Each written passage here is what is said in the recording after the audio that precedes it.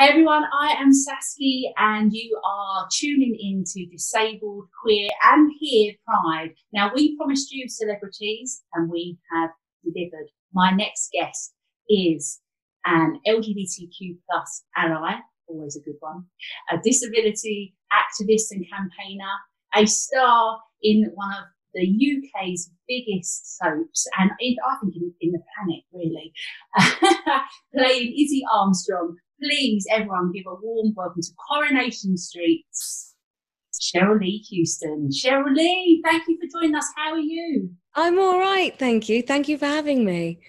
Oh, no, thank you. I know you've obviously got a really busy schedule, and so really appreciate your time, speaking to us today. So thank you. So just quickly talking a bit about Izzy Armstrong. She's a bit of a feisty character. Yes. And, in terms of personality traits, any similarities there, or is it... I think there are some, and I think the longer you play a character, the more bits of your own personality tend to creep through. I think when I started, I tried to make her far away from me as possible. But then I suppose playing somebody for quite a while, that her traits have impacted on my character traits as well. Yeah. But, I think she's a bit louder than I am. Well, a bit more ballsy than I am, which I'd love to be. I aspire to be that blunt and direct sometimes, with a gentle touch. Well, I'll touch on that a bit later, because actually I think not necessarily like Izzy Armstrong, but I think you've definitely give yourself a bit more credit, because some of the things I've done some research on you and seen, what we'll talk about a bit more about your campaign and things that you're putting forward for disability rights and support. I think, amazing. Thank you. I'll come back to that, because what I want to say to you as well is did you always want to be an actor? Was it something that you always aspired to be? Utterly, and activist never came across in my, and I think I'm a complete accidental activist, and my passion is acting, and I've always been, ever since I was really young and I saw the film Annie, and the singing and the dancing and that energy, I was like, I want to do that. And I mean, I can't sing and I can't dance, but it was just that passion and the energy. And I just love finding who characters are and what that journey is, and adding all the bits up in the script that then tell you who that person is and how they respond. Yeah, and you do it really well. Izzy's character is great. We all love her.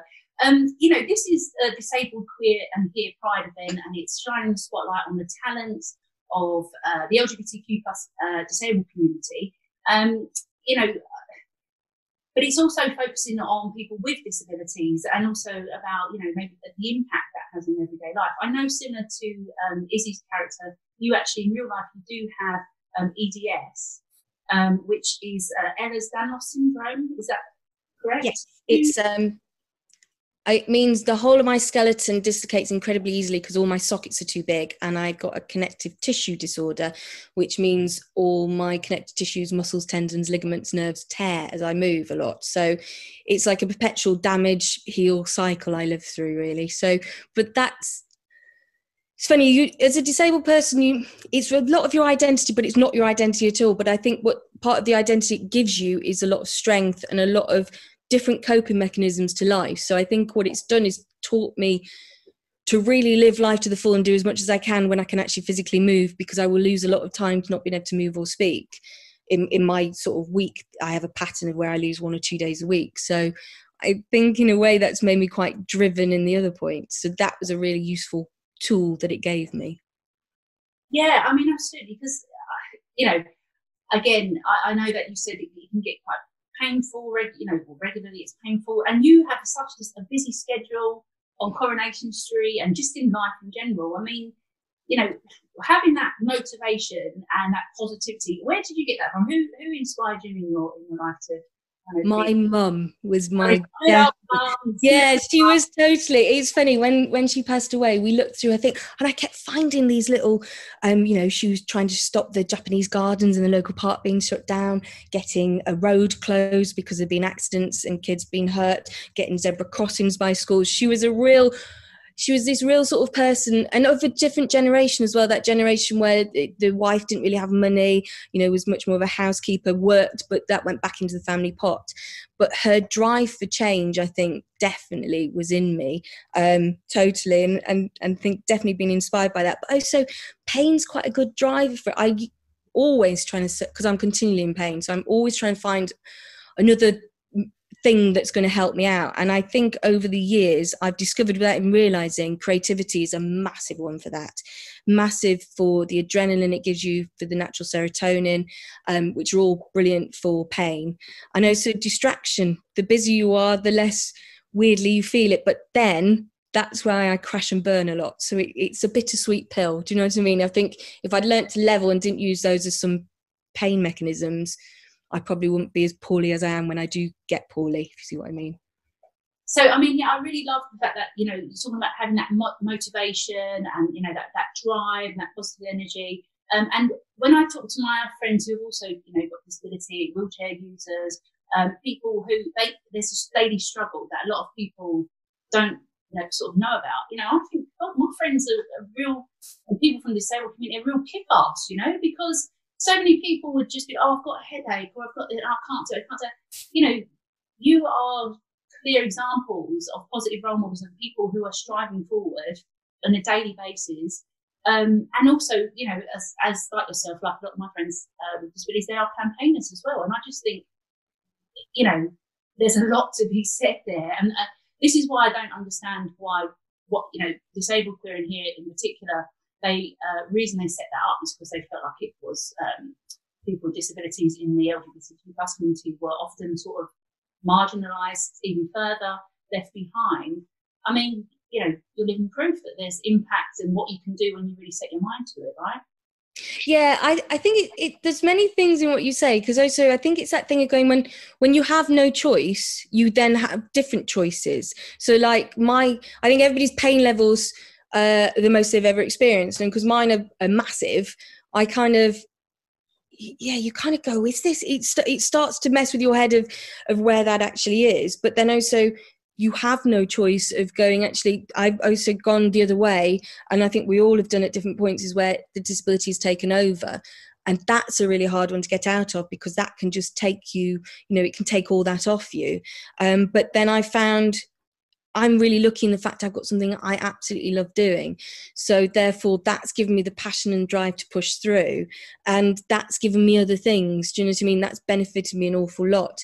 But a lot of it was accidental, just because I wanted things to change. So because I didn't agree with how things were. And do you know what I mean? I think we need to be much better represented. It's really interesting that in society we're elevated sometimes for awards for being brave, or, pride, or whatever, being proud of you achieving certain things because you did something. Whereas actually you're just a human being, but because the way often we're portrayed is as heroes or somebody who's suffering, then society's viewpoint of us, I think, is very different to who we actually are.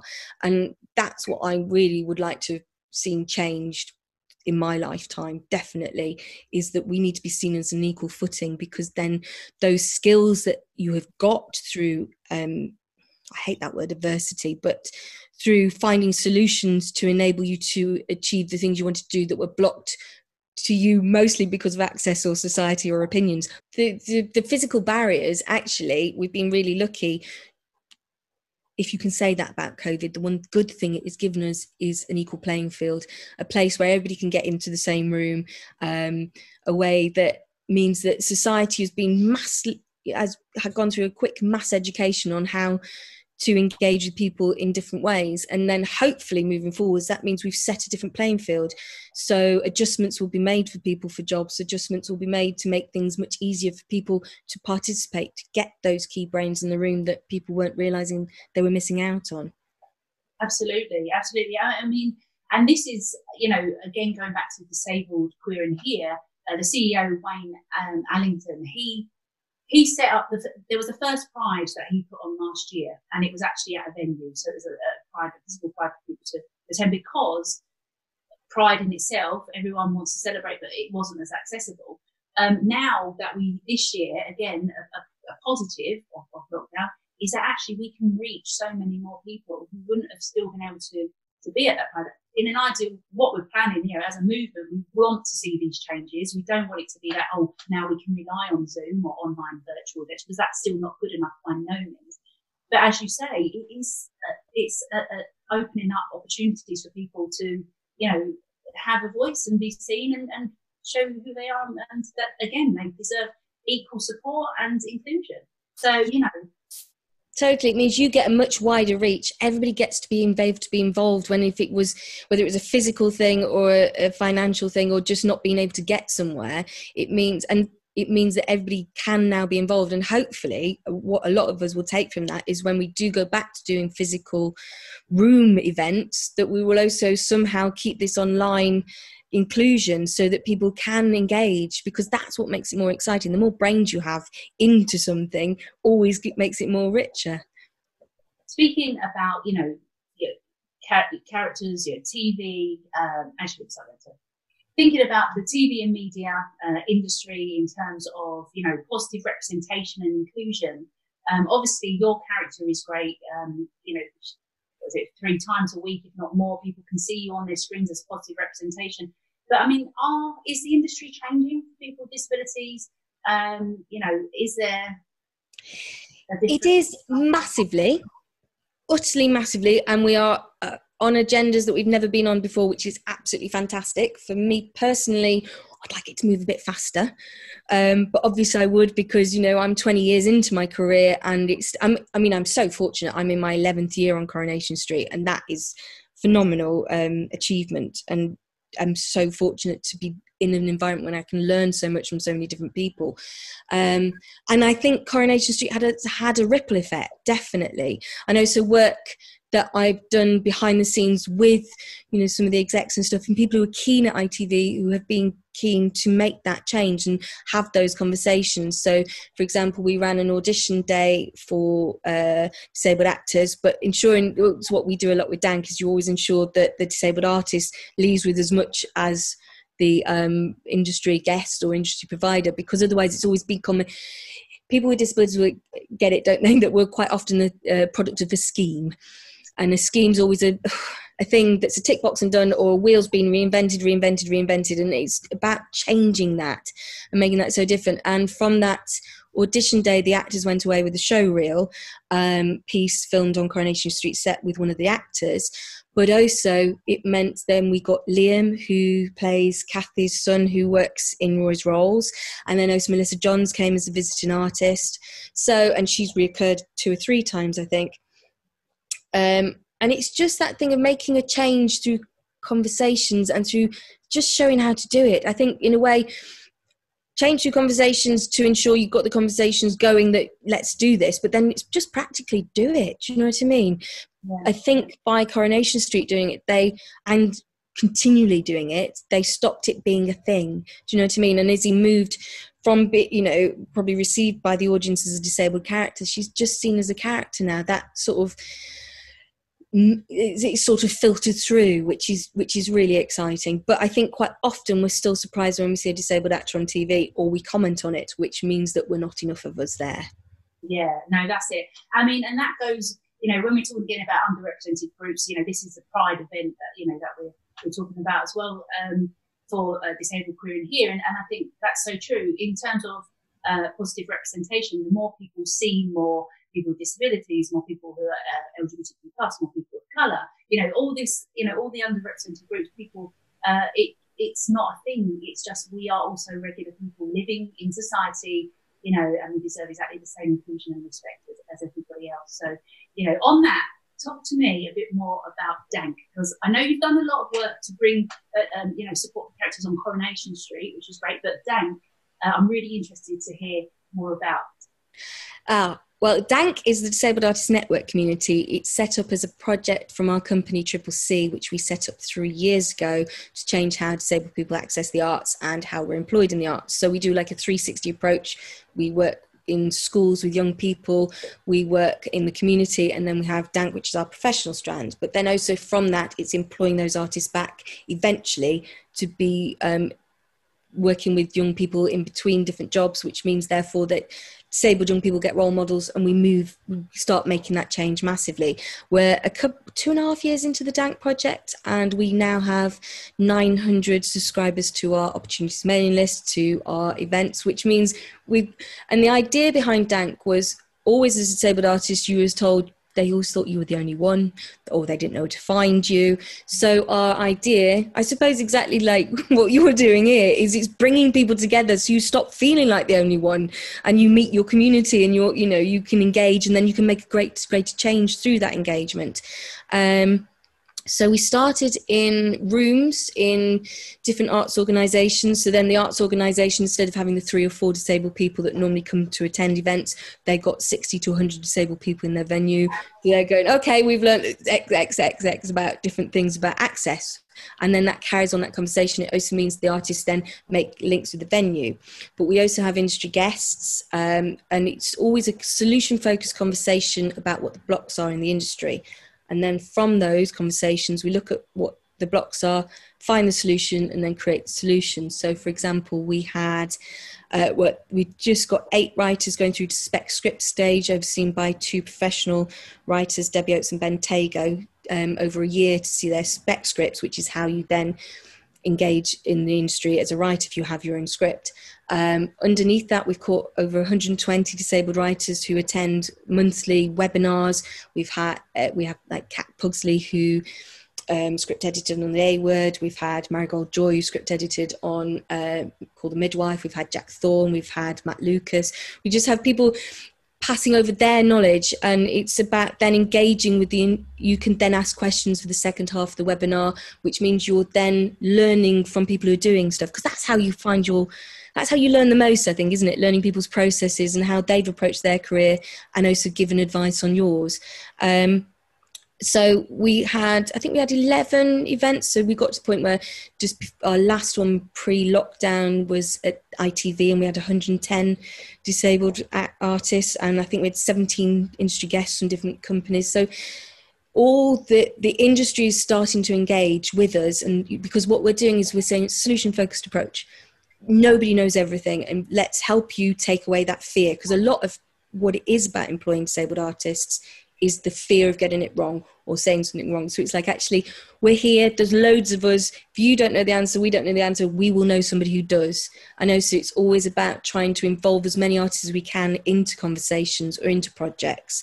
So we now have regular writers, the writers group, we have creative writing once a week, we have script reading for actors every 2 weeks, and we have a series of webinars. We've been doing webinars since March, 2 a week. And we're just taking 2 months break on that.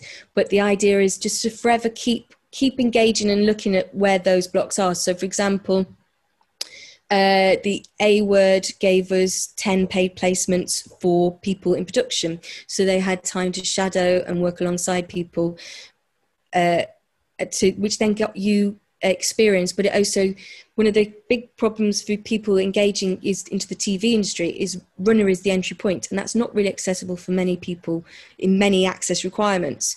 So we're looking at different ways and different solutions, and that's something we're trying to get other companies to start take up and not take up on.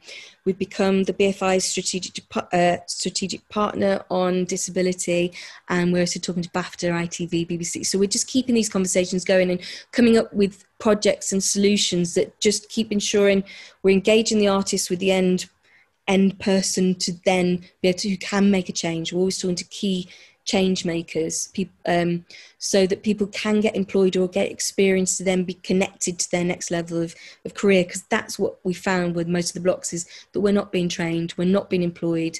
So how do we connect talent with the need for it and take away that fear and make it feel supported, so it stops being the responsibility on the individual, rather than when you go into a situation as a disabled person for the first time, you then, as well as getting used to the situation, you also then have to get everybody else used to you and used to access. Whereas if those conversations have been had before and there's procedures put in place and an understanding, then that evaporates all that, and then hopefully that's starting to make quite a change.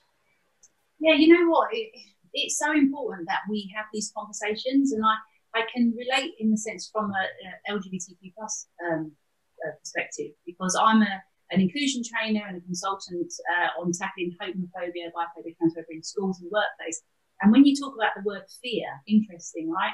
It is so true that when people don't understand about something, about a community, about a type of person, or they're worried about using certain language, it just really builds these barriers. And for God's sake, you know, we're all just human. Let's have a conversation. And like you say, you don't have all the answers. I don't have all the answers. It's like, let's work together and educate ourselves. Yes, and talk to the people who do have the answers. Exactly. Because then you can take away that fear about terminology, about whatever it is that is the block. But you're right, it is.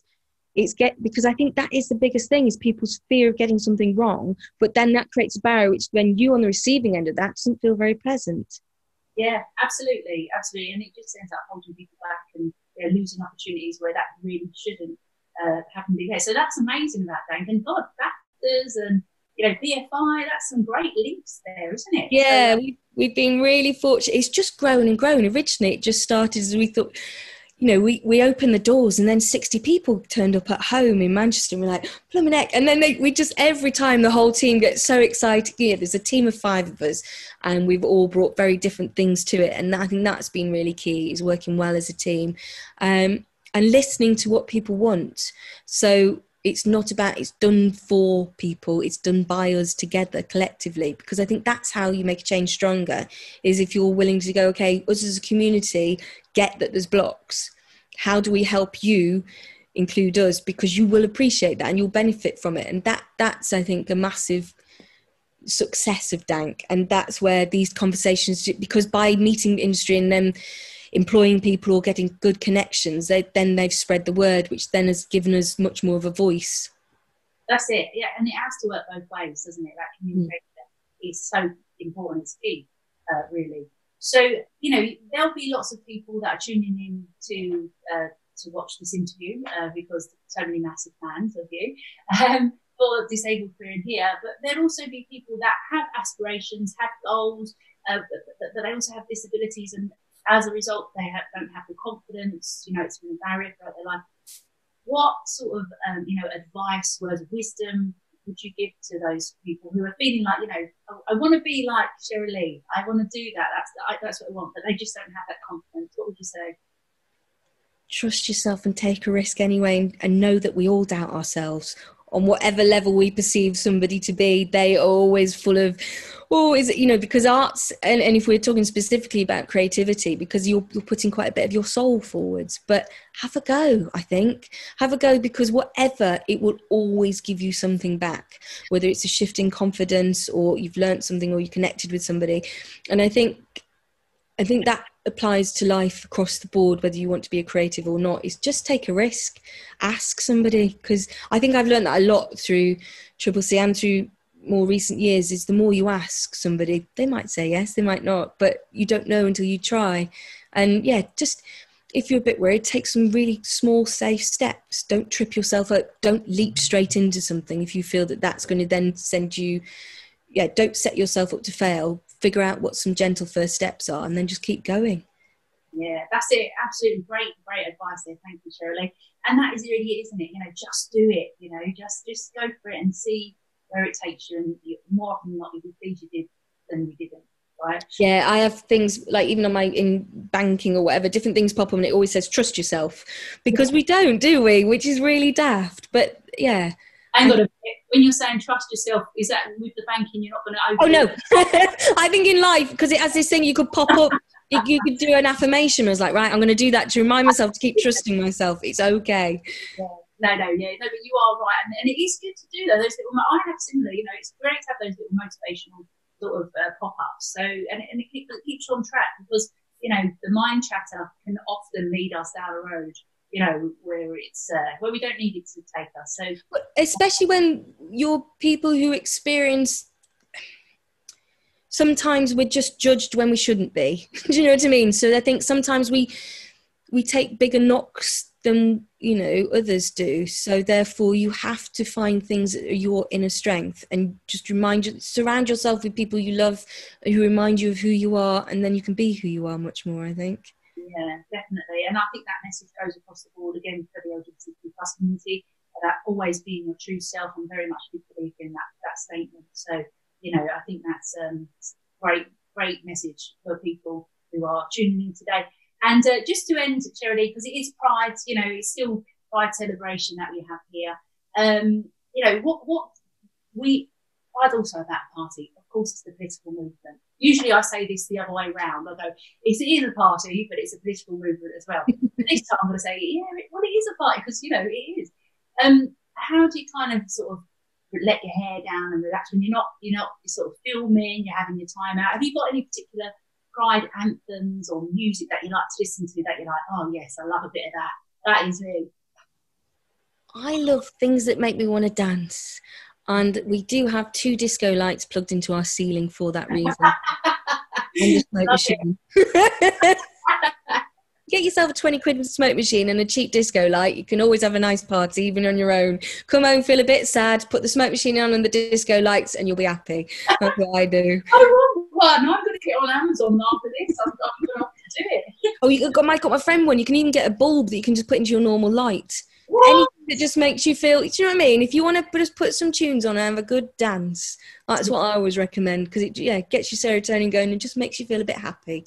Yeah, definitely. Well, I think anyone watching this now is going to be off going, getting a load of disco balls and plugging party poppers. So that's amazing. Oh, listen, thank you so much, Cherylee. I would always love to be speaking to you forevermore, but I know you've got a very busy schedule, and I really appreciate that you're giving us your time.